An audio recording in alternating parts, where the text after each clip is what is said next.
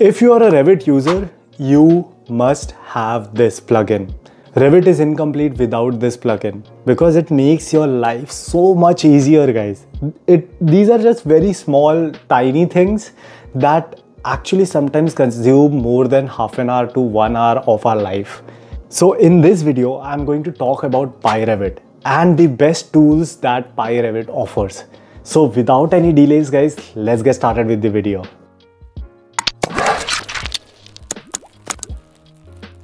So guys, first and the most beneficial tool that I have in Pyrevit is coloring tab. I know it sounds very simple, but it helps you a lot when you're working on multiple projects together. So coloring tab, what it does is it colors specific project tabs with specific colors. For example, one project I have opened in one specific color, and it will show that tab in red color, for example, and the other tab will be shown in yellow, as you can see on your screen. So it colors the tab, so it becomes very easy for you to recognize, okay, this is that project and this is that project, and you can compare them together. So it helps us a lot. Next tool is make patterns. I know it sounds again very simple, but if you have worked in drafting views, if you have made patterns or hatching patterns, masking regions, then this tool is really beneficial for you, because sometimes we have to create custom patterns for our components or detailing, and we have to go in Revit, in AutoCAD, create those patterns, then bring those patterns into ArchiCAD or bring those patterns into Revit.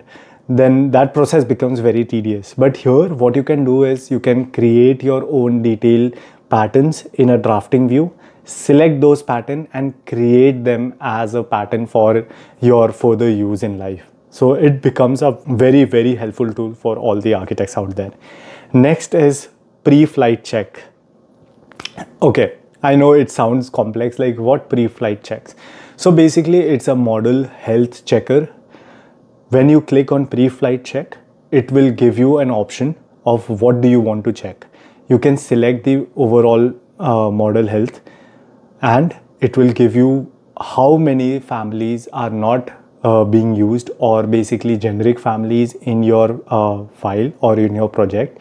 It will give you how many views are not used or not placed on sheets, how many schedules are not placed on sheets and they are just lying down over there. It will give you an overview health of your project. So it is not in depth. There are other health checkers that are there in market, but this is just a very quick way of understanding that, okay, I have these many views that are not placed on sheet. Why are they even there? Or these many schedules like that are not there on the sheet. Why am I not using them? So these are the kind of things that helps you a lot. Even generic families that most of the time we don't use in a project. In a proper professional companies, we don't use generic families because they don't have any kind of information in it. So if you have generic families, you can go ahead and remove them. So that becomes a very helpful tool for everyone. Next is Color Splash. Color Splash is one of my favorite tools. So whenever we are checking a model or we want to segregate different elements through different colors, this color splasher helps a lot. You can select this tool and then select which object you want to select and which object you want to give what colors. So for example, you can select object by type name, type mark, GUID, or by their sizes.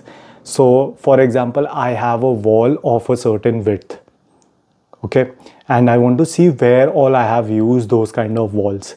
I can just select that and I can see all of them, and it will create a legend as well if needed. So it becomes a very helpful tool, guys, if you're working in a complex project. Then we have Sheet Maker. If you are an avid Revit user, of course you are because you are on this video. If you are a Revit user, Sheet Maker is one of the best tools that Pyrevit offers. Here you can create sheets in batch. For example, you will give a number to the sheet and then the name, and you can keep doing that and just click create sheets, and then you will have all these sheets. You no longer have to go ahead, duplicate the sheet or create new sheets and number them separately. So that process is totally off the charts now. Now you can just do this directly. Next tool is a simple one, but if again you are a Revit user, you know this. We can't copy legends from one project to another in Revit atmosphere. But Pyrevit lets you do that. Once you click on this tool, here you can see that it asks you from where to copy this legend and in which project you want to copy, and just click copy and paste. That's it. You have the legend in the other project. So it's a very helpful tool if you are into projects. I know you will love this tool. Next is very funny one. It's called Who Did That? So if you are a model checker or a BIM coordinator or a project lead, and if you have to constantly ask your team, who did this, why you have done this, this is wrong, this is right. So now you can exactly know who did what in a project in a very simple way. Next tool is probably one of my favorite again. It is called Pick tool. So what it does is it creates a filter, or it filters your selections before even selecting. For example, once you shift select on this tool or you select this tool, it will ask you what to pick. Here, just click on door, for example, and now when you are selecting, the selection tool will just select the doors in your model, which is a very, very handy tool, guys. Next is print tool. Yes, you heard me right. Printing is also very difficult in Revit sometimes, but here you just click on print and then you select the schedule. Yes, guys, you can select directly a schedule of your sheets that are meant to be printed, and then it will print them. Next is show view range. Show view range is one of the best tools, I think. So for beginners who don't understand how the view range are set up, or anyone who just wants to see how the view range are set up. So for this, you have to be in a 3D view.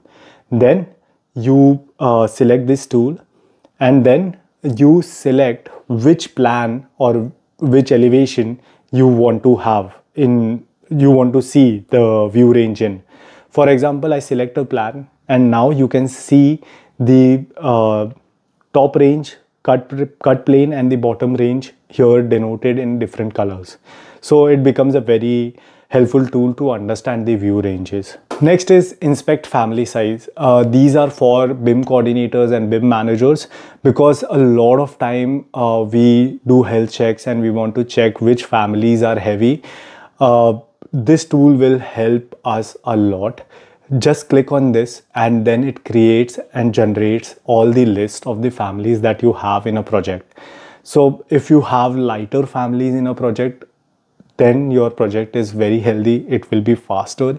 But again, if you're bringing families that are like 5 MB, 6 MB in size, then your overall project will bloat and it has a high chances of crashing on you.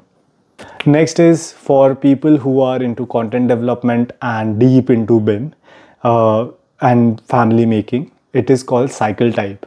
Very simple tool, but it helps a lot. So this tool can only be used when you are in a family environment, and this tool, what it does is it cycles into different types of a family. So you don't have to click on edit type, then see that, okay, I will select this type, apply, and then see the changes. You don't have to do that anymore. You just click on cycle type and it will cycle through different types of family that are there in that specific family, which is again a very good tool specifically for people who are into content development. And guys, this was all. I hope you liked this video. I hope it was helpful for you to understand why plugins are very important in Revit. And if you have any kinds of doubts or queries, please go ahead, mention it in the comment section, and keep supporting Aki Vlogs, guys. Please go ahead, hit a like and subscribe to my channel. Take care of yourself. I will see you soon. Bye-bye.